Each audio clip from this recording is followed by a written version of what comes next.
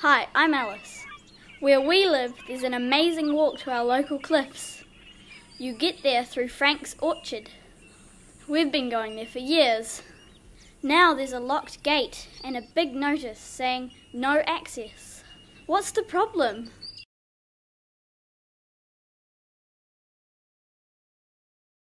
G'day, I'm Frank.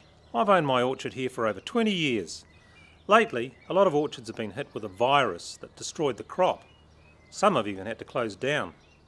Some experts say it can be brought in by people walking through the land.